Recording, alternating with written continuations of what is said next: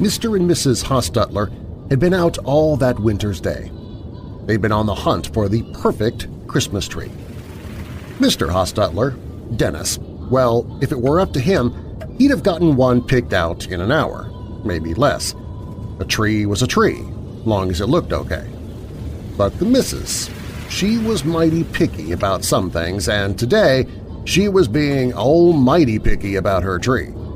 This one was too tall, that one too short. This one here was already dropping needles, for heaven's sake. That one just wasn't full enough. None of the trees would do at all. Dennis was getting hungry, which was making him cranky. Truth be told, it was his wife's particularness making him cranky, but he loved his wife and wanted to see her happy, so he put up with it. He did manage to convince her that they should give up the search for the perfect Christmas tree just for that afternoon. They could go out later, even the next day. But, miracle of miracles, as they drove home, the wife spotted it. There it was, the perfect Christmas tree. There was only one teeny-tiny problem with it. It was smack in the middle of a cemetery, growing right out of a grave. But it was the perfect tree, the wife insisted. Dennis couldn't believe she was asking.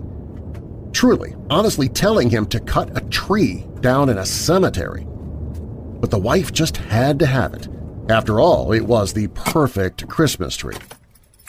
So, grumbling the whole way, Dennis tromped into the cemetery. Hack, swish, hacked the tree down, dragged it out of the cemetery, and pulled it on top of the car and tied it down. There. He got in the car and started it, already thinking of a hot bowl of soup at home. The road home was a winding country road. Coming around an especially tricky curve, the couple saw something strange. There was a man standing beside an old-fashioned horse and buggy, sort of halfway in the road. Dennis hit the brakes, and they made their way round the fellow blocking the road. Just as they got past him, though, man, horse, and buggy all vanished. Well, of course, that was very strange, but they didn't stop to investigate. But just before they reached home, they saw the horse and buggy again, with the man glaring at them. This time they saw it on a ridge, silhouetted against the afternoon sky. They blinked, and it was gone. When they got home, the husband untied the tree, brought it in, set it up in the stand, and gave it a good healthy drink of water for its trunk. Then he trudged off to the kitchen to find something to eat. The wife was over the moon with her perfect Christmas tree. She dragged out all the boxes and decorations and set about trimming the tree. She put on strings of lights and garland and took out all her favorite ornaments, reliving fond memories of Christmases past as she went. It didn't take her a terribly long time to decorate the tree, and soon she stepped back to admire her work. That's when she saw it. An ornament she certainly had not put there, something near the top of her perfect Christmas tree. A small ornament in the shape of a man and a horse and buggy. The woman shrieked with horror for her husband to come take a look. They both peered at the ornament and realized, both together, that the man looked an awful lot like the fellow they'd seen twice on their way home. They got the funny feeling, looking at the tiny man, that he wanted to talk. His wife, her voice quivering, asked him what he wanted, and the little man told them. In life, he'd been a selfish, horrible man. About the only thing he'd ever done right in his life was to cut down pine trees and give them away to folks for Christmas. But that hadn't been enough to save him from the thought of hellfire and damnation for the other bad parts of his life. Many years before, he'd been killed in a buggy crash. He'd lived just long enough to breathe his last instructions to his family. They must plant a pine tree on his grave. The tree would symbolize his generous acts, and so he'd eventually work his way into heaven. The day he was buried, his family honored his last wish and planted a seedling pine on his grave. Over the years, it had grown tall and strong. It had grown into the perfect Christmas tree. And then, after all this time, all those years of the tree growing, all those years of the man hoping to get into heaven, at last, after all that, this selfish, ignorant, uncaring woman had come along and stolen his tree. A tree that, in life, he would willingly have cut down and given to her. She had cut down his special tree. There would be no forgiveness for such a crime. Strangely enough, the man didn't blame the husband, who had actually been the one to cut down the tree. He knew it was the wife's doing. The little man's voice grew fainter as he spoke, as if he were on the verge of leaving. He blamed her one last time for destroying his hope of getting into heaven. The last thing the little man told her was that the wife would suffer for the rest of her life for her thoughtlessness and disrespect. But, he added a grim note in his voice, she wouldn't have to suffer for long.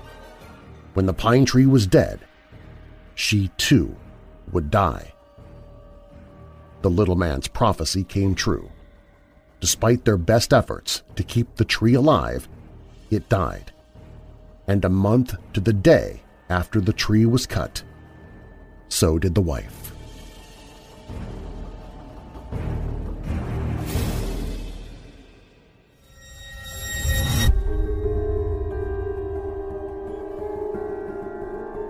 Welcome, Weirdos! I'm Darren Marlar, and this is Weird Darkness. Here you'll find stories of the paranormal, supernatural, mysterious, macabre, unsolved, and unexplained. If you're new here, be sure to subscribe to the podcast on Apple or Android so you don't miss future episodes. This is a special 12 Nightmares of Christmas episode. Each day from December 13th through December 24th, I'm posting a new episode of Weird Darkness featuring material from the new book The Spirits of Christmas – The Dark Side of the Holidays by Sylvia Schultz. Be sure to come back every day through December 24th for more holiday horrors. Now, bolt your doors, lock your windows, turn off your lights, put another log onto the fire, and come with me into the Weird Darkness.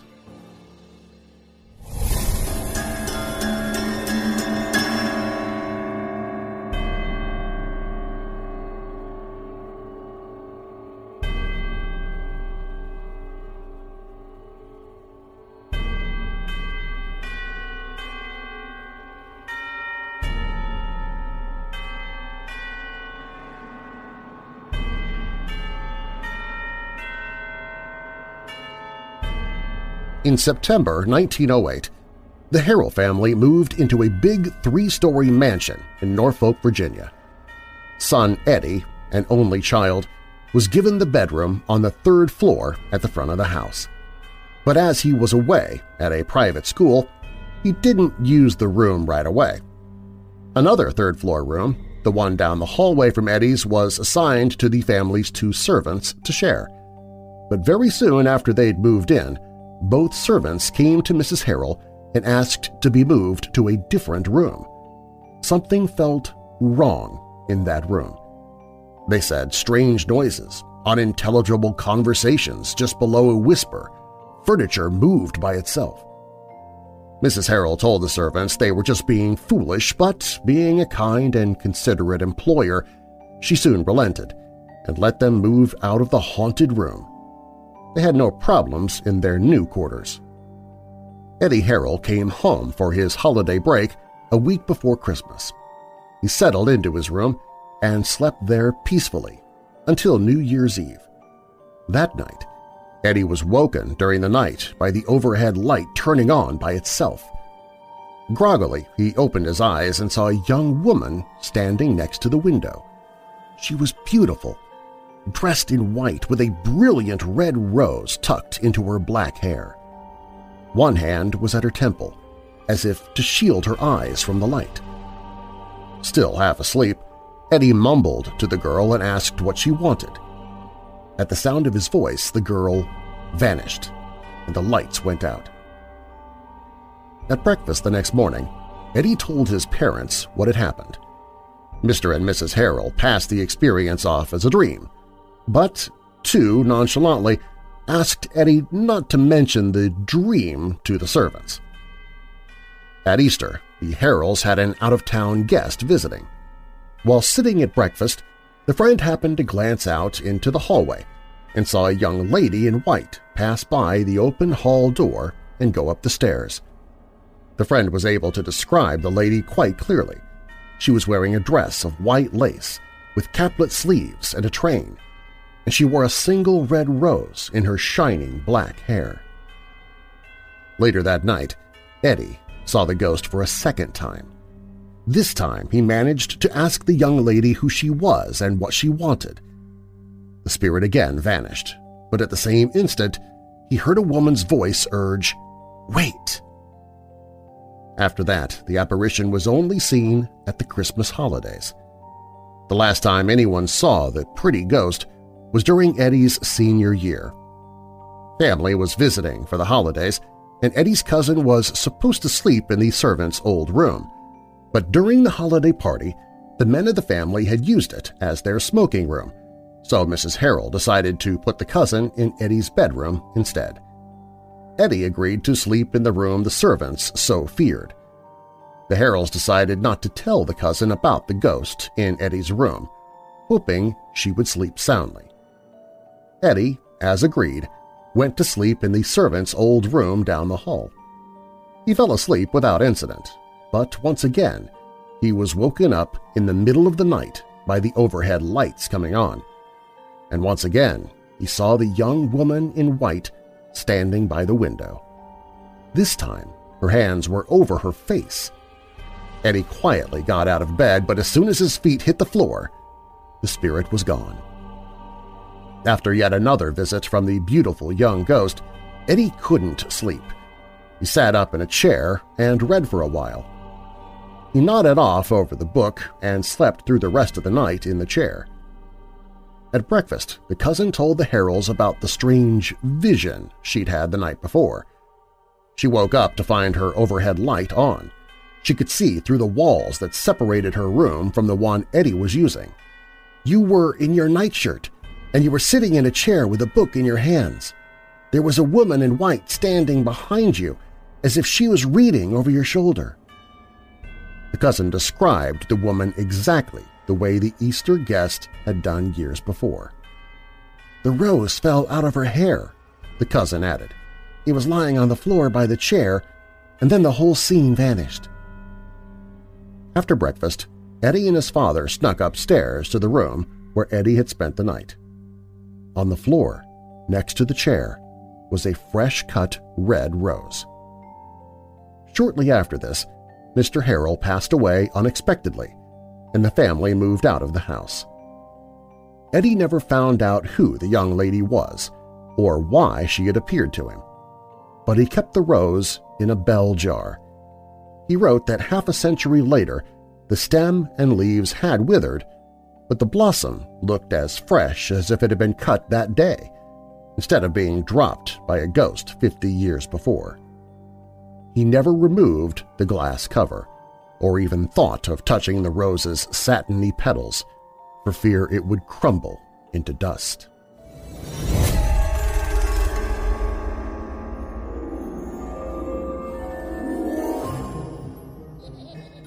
Jubal Reeves was a mountain man, and he had a mountain-sized heart, too. He was the friendliest, kindest man of anyone in those hills and hollers. Jubal was always ready to lend his neighbors a helping hand, but he saved his truest devotion for his family, his beautiful wife Rebecca and their 4 children. The little ones ranged from 10 years old down to the 3-year-old baby. There were 2 girls, Hannah and Sarah, and 2 boys, Laban and David. Jubal doted on his children and their mother. He was constantly doing little things to show his affection for them. He dug flower beds for Rebecca around their cabin and filled them with the colors of nature and picked bouquets for her every time a new blossom opened. He carved little toys for the children from chunks of wood, smoothing the splinters and rough edges carefully, mindful of tender little hands. He hung swings in the trees so the children would have a lovely place to play. Whenever he made the trek down to the general store for supplies, he made sure to pick something up for his family. Penny candy for the children and a bolt of cloth for Rebecca. She was an excellent seamstress and took pride in keeping her growing family well-clothed. And when they attended Sunday services in their small mountain church, Jubal would sit, eyes closed, a smile on his face, as he listened to Rebecca lift her voice in worshipful song, as if he were hearing angels sing. Jubal and Rebecca had been married for about 12 years when tragedy came to the family. During an exceptionally cold winter, influenza struck the mountain community. Jubal and Rebecca nursed other families until the evening they came home and found their own children sick. Little David, the baby of the family, died before morning the next day. Rebecca fell ill at about the time they lost David. 10-year-old Hannah passed next. Rebecca lived long enough to know that Hannah had died before she herself passed away. Left without his partner and soulmate, Jubal tried to keep his 6-year-old Sarah and 8-year-old Laban alive, but the strain of grief and loss was too much for him, and he took sick as well. By the time the doctor came, Sarah and Laban were gone, and Jubal was delirious with fever. Jubal lay in a coma for a week before his fever broke. During that time, his neighbors did what folks back then did for each other. They took care of the laying out and the burying of Jubal's loved ones. But Jubal was far too sick to say his final goodbyes. It was another few days before Jubal was well enough to open his eyes and ask about Rebecca and the children. As gently as they could, the neighbors broke the shattering news. Rebecca, Hannah, Laban, Sarah, and David were all dead, buried in the yard near one of the flower beds Jubal had put in for his wife's enjoyment. Jubal didn't believe them. He refused to believe them. The doctor pronounced Jubal out of danger. The neighbors went home, their sad duty done. If Jubal lived alone in the cabin for a while, they figured, he would in time come to accept his loss. But it was not so easy as that. That spring, Jubal Reeves came down from his cabin to the general store. He was still very weak and deathly pale, but he was determined to make the trip to the store. His reason for it became clear when he asked the storekeeper for 5 yards of gingham cloth. "Rebecca wants to make new spring dresses for the girls," Jubal told the astonished storekeeper. "They're just growing like weeds, and best throw in some stick candy for the little ones, too." The storekeeper, startled, asked Jubal if he really wanted all that after what had happened. Jubal gave the man a puzzled look in return, as if he honestly had no idea what the man was talking about. The storekeeper didn't have the heart to try to explain. In the end, he just sold Jubal the cloth and the candy along with his other supplies. As time went on, Jubal became even more fixed in his delusion. Occasionally, some neighbor would try to convince him that Rebecca and the children were waiting for him in heaven, but Jubal would never listen to such talk. He lived as if Rebecca and their children were right there with him, and they were living their lives all together as a family. He'd wash clothes and hang them to dry. He cooked for a family of 6. He'd set the table for the meal, then wash all the dishes afterwards. And once a year, he'd ask a neighbor woman to sew new dresses for Rebecca, Sarah, and Hannah, but always in the sizes they had been when they died. The neighbor woman was kind and patient, and she faithfully made the dresses as Jubal asked. Many years later, when Jubal was old and feeble, a stranger happened to pass by the cabin. It was Christmas time, and the stranger was on his way to a nearby home and needed directions. He knocked on the door, and Jubal let him in. The cabin was brightly lit and freshly cleaned for the holidays. The stranger could see that Jubal was in the middle of setting the table for 6. The cabin was festively decorated, and the good smells of cooking filled the air. Jubal was dressed in clean clothes, ready for a holiday celebration. He gave the stranger the directions he needed, and the man went on his way. The stranger passed by Jubal's cabin again on his way down the mountain a couple of hours later. He was about to knock on the door again. He thought he might wish the old man a Merry Christmas and maybe warm himself at Jubal's fire for a bit, but something stopped him from raising his knuckles to the door. He could hear voices in the cabin, the giggles of young children, Jubal's happy voice as he played with them. Then a woman's voice, the most beautiful he'd ever heard, came to his ears. She was singing an old mountain carol, and it sounded like angels singing. The stranger decided not to interrupt such a cozy family gathering, so he let his hand fall and turned away. He rode back down the mountain. It was some time later that he heard the story of Jubal's losses and of his insistence that his family still lived. That was Jubal's last Christmas with his family. He died at the end of summer the next year when the leaves began to turn. His neighbors found him sitting in a chair near Rebecca's flower beds. They buried him with his family right there in the yard. Mountain legends say that maybe Jubal's devotion to his family was so strong that it brought them back from beyond the veil to spend that one last Christmas with him. And when mountain folk want to pay someone the very highest compliment, they say they have a love like the love of Jubal Reeves.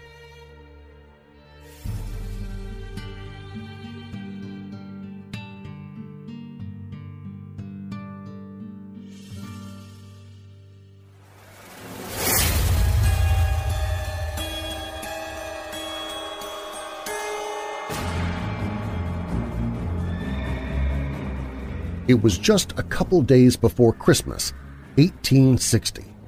Dr. John O'Brien, a country doctor practicing in rural Missouri, had just sat down to supper with his wife Elizabeth. The meal Elizabeth had made was perfect fare for a cold, blustery winter's night. Hot fried chicken, buttery mashed potatoes, and bread fresh out of the oven. But Dr. O'Brien could only pick at his food. The young doctor was famous in the area for his intuition, a sense that went far beyond duty to his patients. And that intuition was niggling at him now, telling him to visit one of his patients. Mrs. Kilpatrick had heart trouble, and if she was in distress, care couldn't wait until morning. O'Brien set his fork down and explained to Elizabeth that he had to go to see his patient. Elizabeth nodded her understanding, but cast a worried glance at the snow spitting against the window. O'Brien dressed warmly for the ride, but even so, the blizzard's winds swirled fiercely around him, cold fingers seeking a way into his heavy overcoat and under his thick woolen scarf. He made his way to the stable and hitched his sturdy horse to the buggy. The howling winds and driving snow hit him full force when he turned out of his lane and onto the road. O'Brien gripped the reins with his fur-lined gloves and urged the horse forward, praying that the beast could keep his footing on the slippery road. The familiar landmarks were buried under drifts of snow. O'Brien peered through the swirling flakes, trying to see the turn he had to take to get to the zigzag path to the Kilpatrick's house. His sense of duty to his patient throbbed, but the storm raged fiercely around him. If he took the wrong road, he'd be wandering the countryside for hours in the cold and dark. Should he just give up and head for home? Just then he heard a noise under the howl of the wind. It sounded like the barking of a dog. A big dog. No, not just one, there were 2 of them.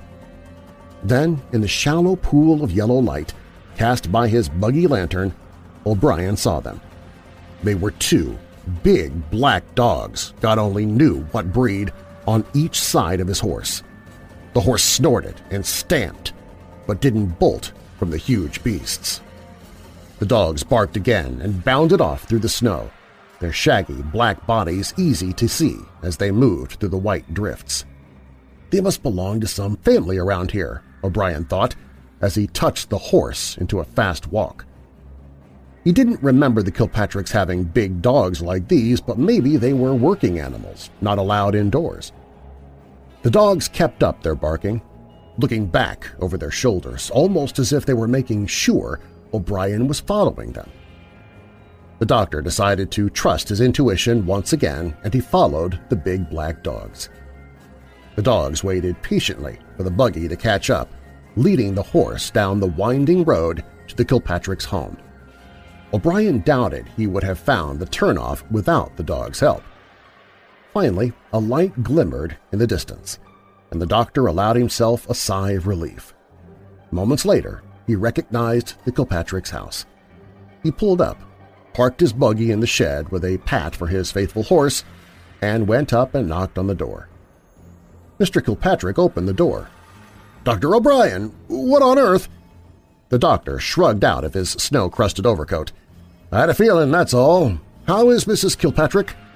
"Not well, I'm afraid. That intuition of yours, it's sure a blessing. We owe you thanks for coming out on such a vicious night."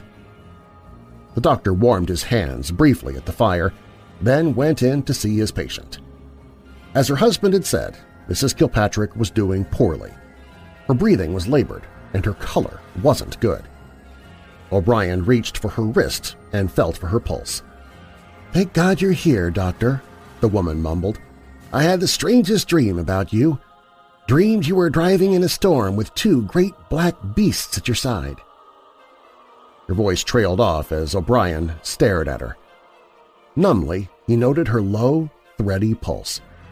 He turned to his bag and rummaged through it, looking for the packet of heart medicine. He mixed it with water and eased his patient up to drink it. Soon her breathing eased, her pulse grew steady, and she drifted into sleep. It was then that O'Brien realized that he hadn't heard the dogs bark in some time. As he gratefully accepted a late meal from Mr. Kilpatrick, O'Brien asked him about his dogs. The man shrugged. He didn't own dogs like that, nor did anyone in the area. The doctor spent the night watching over his patient. The next morning, Christmas Eve, she was well out of danger. As O'Brien drove home, he kept a sharp watch for the big black dogs. He even whistled and shouted for them a few times, but they had vanished with the blizzard's winds. He never saw the dogs again.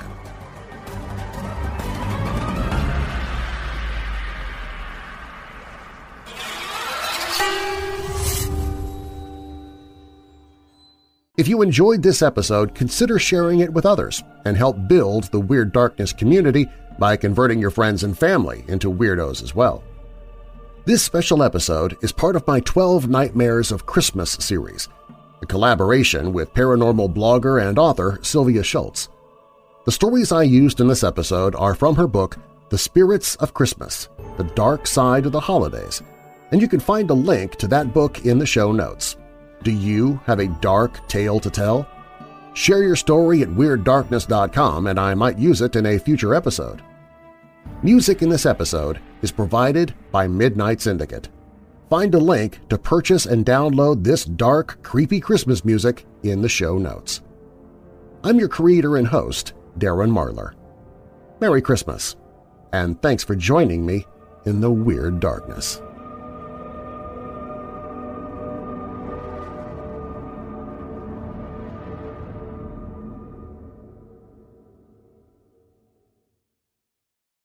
Hey Weirdos! Be sure to click the like button and subscribe to this channel, and click the notification bell so you don't miss future videos. I post videos 7 days a week. And while you're at it, spread the darkness by sharing this video with someone you know who loves all things strange and macabre. If you want to listen to the podcast, you can find it at WeirdDarkness.com/listen.